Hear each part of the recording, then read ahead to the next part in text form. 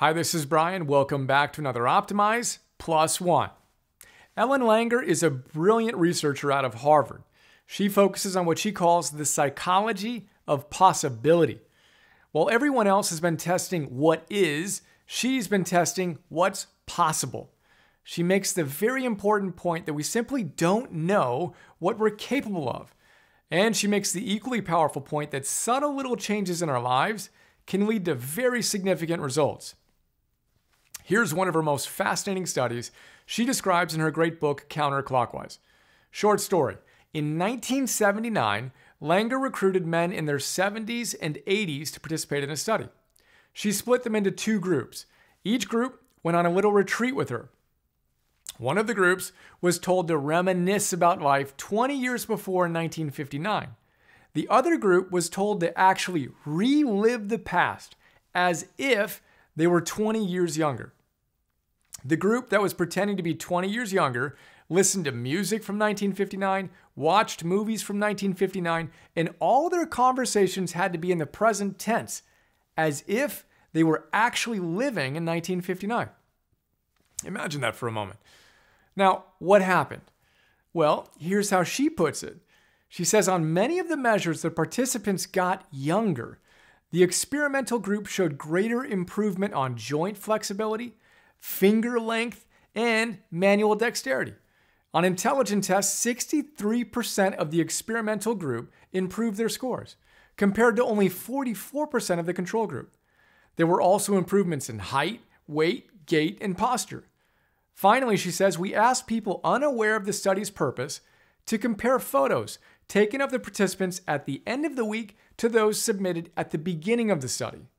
These objective observers judged that all of the experimental participants looked noticeably younger at the end of the study. Think about that for a moment. That sounds nuts, right? Yet it's true. Subtle changes, significant results.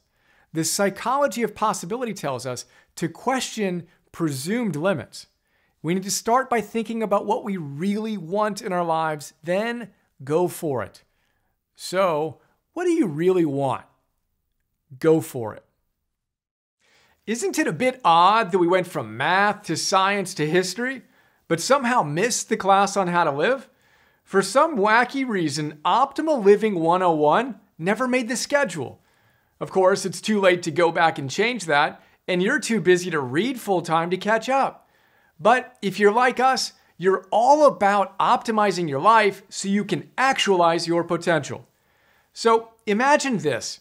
Imagine having someone read the best books on how to optimize your life and pull out the big ideas that can really change your life. You know, those sections you underline and asterisk and mark all out. Then imagine that guy, me, connecting those awesome ideas to other great books and helping you actually apply the wisdom to your life today.